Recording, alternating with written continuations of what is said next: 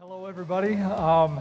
Thank you to AWE for this amazing opportunity. It's been a long-term dream of mine to be able to deliver a talk at AWE and to have that talk be the lead-off talk for the enterprise segment. It really is a dream come true. I decided to use the XROG label that has been getting put on me for the last number of years and really embrace that and maybe use the OG as old guy. So when they asked me to give this historian talk, I was like, okay, what would an old guy say? And really it comes down to how XR has gotten so much easier from what it was when I was a kid, and the uphill both ways mantra. So without further ado, I am a senior fellow at Collins Aerospace. I work in applied research and technology. I've been in the advanced visualization space since 2000. I joined Collins Aerospace, which was Rockwell Collins, a small portion of Collins Aerospace, back in 2001, and I have been doing XR since 2005. So, like so many in my generation who have become experts in the XR space, I had no dream that this was going to be a part of my career path at any point in time. I joined Collins Aerospace as a manufacturing engineer, and in the process of that job, as kind of a side hustle, I started inventing these advanced visualization apps like an autonomous andon system. And if you don't know anything about andon systems or manufacturing, this is a system where somebody flips a switch, it turns a light red, everybody stops what they're doing, and they go out and fix what the problem is. The problem with that is that people don't like to admit that they have a problem. So what this system did was it said, hey, there's a problem out there, you need to get on it and need to get that thing working. So this most stubborn of metrics, with the help of this application, this visual analytics app, kind of broke productivity metrics loose, and we went from having a goal that no one thought we would be able to do to having a stretch goal that we also exceeded. And despite that helping to earn me Engineer of the Year in 2003, I thought that it was a good idea to go into management, because that's what technical people do, they go into management. And it wasn't very long in that path, and when I was having these realizations that, look, I can contribute more to the company as a technical leader than I can as a people leader. And at that point, I was going down this hall that you see here in the middle, and I passed a person who had been trying to recruit me into our advanced manufacturing group for several years, and I said, if I was interested in coming into this group, because I keep having these ideas for these advanced visualization apps, would there be a place for me? And he wanted me into that door that you see there on the left, and the light turned on, and what you see there on the right is what I saw. And he said, we just installed our first virtual reality lab. I just put in my 2-week notice, and the only name that I gave them to replace me was you. And I was like, what's virtual reality? Very, very nearly, not quite.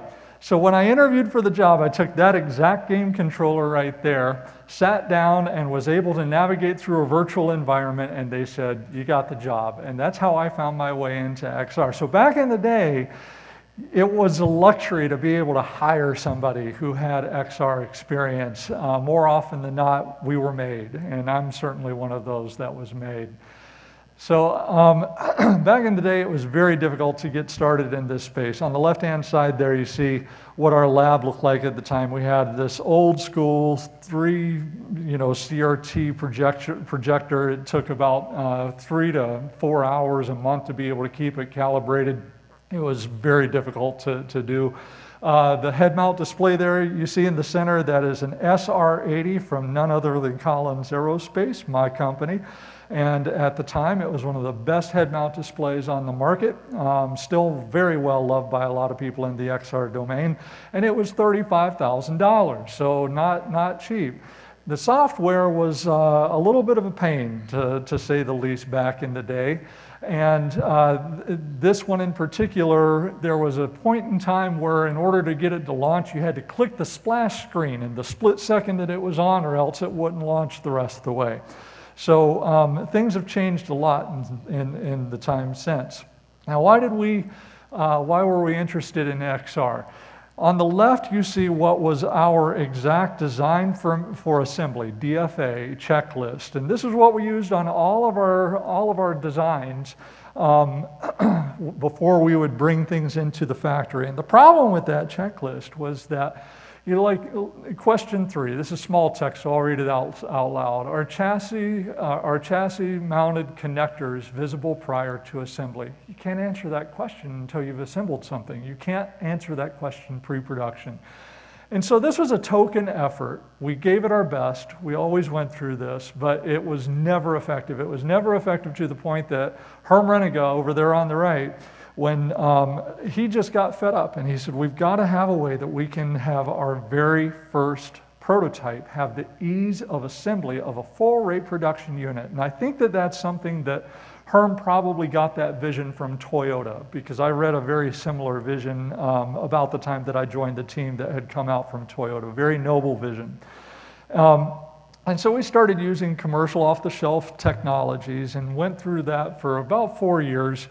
And what we found was that when you're making small stuff, and this is what the majority of what our part of Collins Aerospace was doing at the time, things that were about the size of a loaf of bread, it cost too much, it took too long, and it just wasn't effective in helping us find those problems. So back in the day, if it wasn't for somebody like Herm getting involved, an executive getting involved, it was something that, good luck getting started in XR. About the time that we were about to pull the plug on this entire initiative, our boss and Kurt Chipperfield's boss at John Deere, they're a non-competitor, we're not in the same markets. They thought that it would be a good idea to get us together and start talking with each other. And so Kurt was a lowly VR engineer, same as me back then, and we visited each other's labs, gave each other the standard demos, and did some Q&A.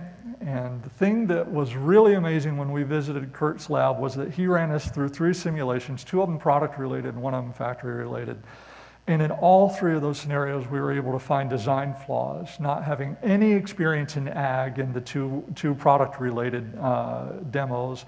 The factory one was a radiator assembly on an assembly line, and there was some racks on the other side of it, and I had the head mount display, which it was that head mount display that you see right there on that screen, also a Collins Aerospace SR80. Kurt was one of the people who really loved that device. He had me reach across for something off of that rack, and I reached my arms across and I could see where my hands were at, and I was reaching across the rack, and he said, now I'm going to put a tote in your hands that is the weight of the tote that you're going to experience. And when he did that, it was a 40-pound tote, and it was clearly an ergonomic problem. And I took off that head mount display. I'm 6.5 feet tall, and I handed the head mount display to one of the interns who was with us, and she was 5'2". And instantaneously, I could see that her experience of that manufacturing cell was going to be vastly different from mine. I could see over the radiator assembly, she was going to need a stepping stool. So the insight that we took away from this was that more than seeing something in 3D in a virtual environment, you need to experience it in context. You need to be able to do the things with it that you would be doing in real life. And the other thing that we took away from this was realization that they were using commercial off-the-shelf technology that we also had, but they had customized it so heavily that we didn't even recognize it. So we said, if it's got to be customized anyway, let's start with something that can be customized, and that's when we started looking at SDKs. So what we created, really uninspiring name, a very bland name, but we named it virtual prototyping. And it starts with any CAD source. CAD agnostic, we bring it into Anarch Core. That's what allows us to be CAD agnostic, and I don't think Anarch calls it Core anymore. I think it's just plain Anarch. And the model conditioning is what we're doing in there. And what I mean by model conditioning is the thing that people overlook a lot is as designed models are very, very, very seldom representative of as-built models. You almost always need to make changes to them. And so that's one of the things that we're doing in that Anarch environment. Then we bring it into an application that we have since refactored in Unity, where we did the simulation, the analysis, the documentation, and the review, the whole thing within that application. And we can experience it in any one of three ways. We can do Powerwall virtual reality, large group type applications, stereoscopic 3D glasses, immersive virtual reality, which we call Viper, virtual immersive production readiness. And the unsung hero is the interactive desktop display, because everybody's got a desktop. No matter where they are, everybody's got a desktop. And so that's where we get the majority of the value from with this. I've got Christine's picture in here because a funny story from back then was the immersive virtual reality environment we used to call ARMS, Augmented Reality Manufacturing Simulation, because I insisted that if you augment your physical hand's location in virtual space and you're not seeing it at all, that qualifies as augmented reality. And Christine was polite enough to say, no, Ryan, you're wrong. And I was like, oh, but we want to be a part of the augmented reality train. And Christine was right, of course. So the first time that we used this was on R210 Gen 5. R210 is a radio that is in almost every NATO aircraft, maybe even every NATO aircraft. And it was stuck in new product introduction. We could not get that first prototype put together. And the program manager came to our boss and said, you think this would have caused or caught all of these issues that are keeping us from building this first unit? We'll give you the model and we'll see if you can do this. After we did our job, we brought everybody together and went through all of our findings, and it ended up being a 100% verification. Every single one of the things that had caused the problem or caused the team headaches in building that first prototype, we were able to catch and more. We were able to find things that they hadn't gotten to yet. The thing that we didn't know at the time was that we had just demonstrated this to somebody who was an early adopter. An early adopter not being somebody who is the first person to try something, an early adopter being an influencer within that ecosystem. So this was somebody who was very well respected amongst mechanical engineers within the company. And when we started to use it at the beginning of the next year, we had a goal from our boss to support 20 new programs. And up to that point, we had never supported more than 3 programs over the course of an entire year. And I said, you're signing us up for failure. And he said, based on what we just saw on R210 Gen 5, I think that this is going to take care of itself. Well, that early adopter on R210 Gen 5 got word out to other early adopters, and they stepped forward and said, we want to make use of this. And we supported their programs in that first quarter. We supported 3 programs in that first quarter. We were feeling pretty good about our three programs in that first quarter. And then the second quarter happened, and we almost reached our goal by the end of the second quarter. And then the third quarter happened, and these early adopters, these influencers, were out there talking to each other and saying, this is going to make your life so much easier. This is going to make you look like a genius when this product comes into your factories, because it just, these are things that we normally wouldn't have found until we came into production. And by the end of the year, we more than doubled the goal that our boss set for us. So this was our introduction to the importance of tying in with those influencers, those early adopters, to help bring everybody else along. Some of the things that this has kept us, helped us find, and I'm going to breeze through just the top there. We went to a flex cable on the upper left-hand side, final design. We went to a flex cable instead of having all those individual wires in there, and that saved 6 times the cost of that flex cable in labor and quality findings. In the center one, we eliminated 26 parts, 6 part numbers, and 6 assembly steps by machining those aluminum standoffs, those 6 aluminum standoffs that you see into the aluminum base. And on the upper right-hand side, that's one that a lot of people say a CAD tool should really have found that. And they're right, it should. The problem with those CAD tools is they throw so many false positives that it's more than what most CAD designers can really weed through. And so what you're looking at there is a 5/1000ths of an inch interference between a divider plate and rivet nut. And when this was one of our very first virtual prototypes, the mechanical designer said, I don't believe that that's real. They took one of them apart. It had been through first article inspection. We had built 5 or 6 of them at that point. And they took one of them apart, and upper right-hand corner is what they saw, and then they took that divider plate out, and you saw metal on metal wear. Now, let me take a second to explain the significance of that. These are electronics products. You've got something that has metal on metal wear, generating metal shavings inside of an electronics product. That, had it reached our customers, would have been a recall. But we were able to prevent it from ever happening in the first place. So, back in the day, we didn't know the importance of quantifying what we were doing, because one of the tricky things with XR is that you don't have to do it. You could go back to the checklist. There's other ways that you could do these jobs. And people start taking things for granted.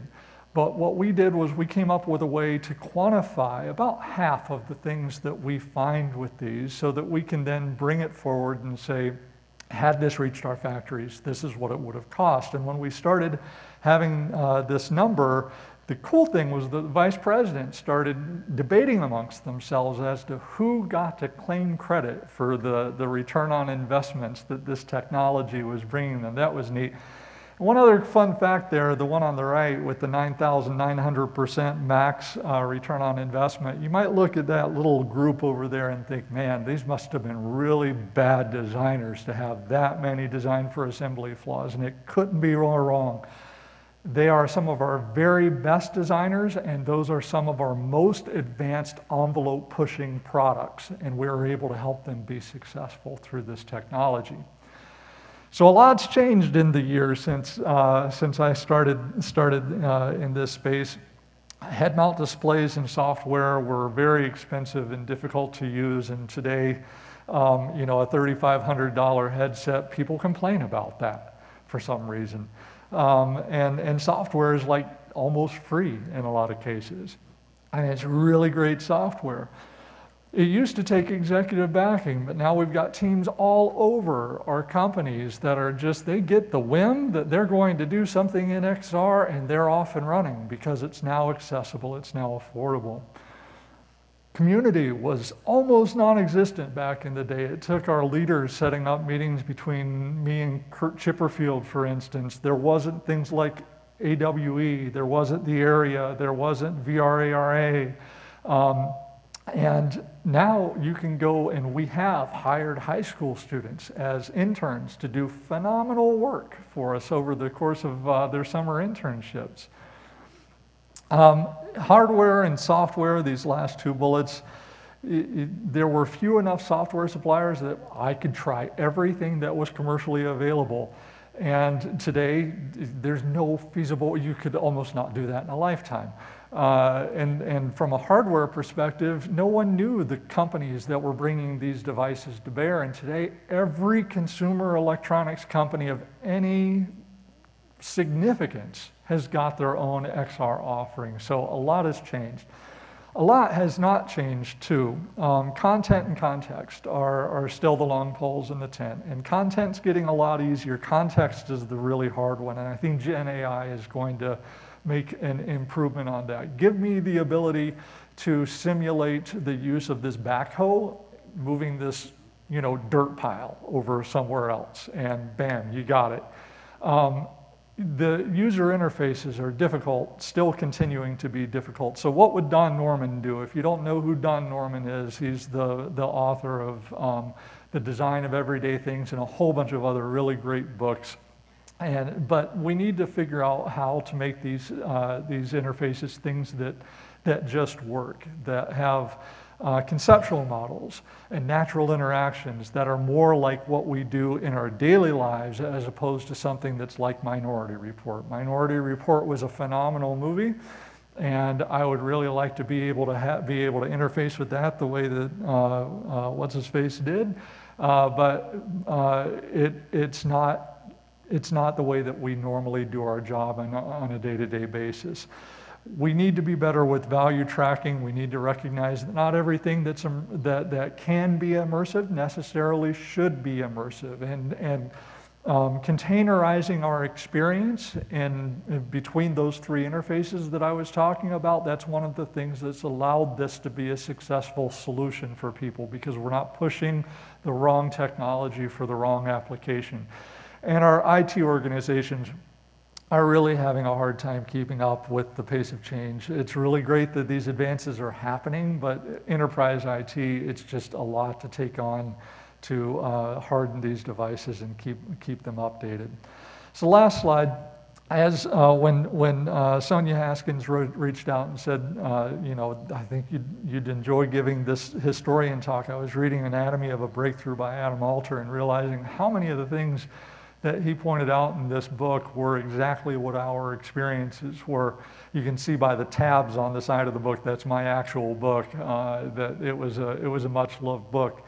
And so some of the things that are still true today that were true back then is that, like our leadoff speaker said, XR is hard, and you're going to get stuck, and just accept it, but persist.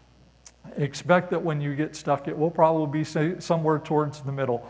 The gold gradient effect means that you're very motivated at the very beginning, you're very motivated at the very end. It's in the middle that things get difficult. You're going to try, fail, learn, and then come back at it and try differently. So, and then work at what's in your control. You can't affect the fact that there are going to be people who think that something should be photorealistic and have haptics when there's no benefit to having those two capabilities within a particular application. Work what's in your control. Pursue and celebrate those small wins. The breakthroughs come about as a result of a bunch of incremental things that happen along the way. Keep chipping away at those incremental things. And then seek and serve those influencers, those early adopters, and last of all is make sure that you know what your value is and broadcast it loudly so that you can avoid being taken for granted and plateauing. And that's it. Thank you.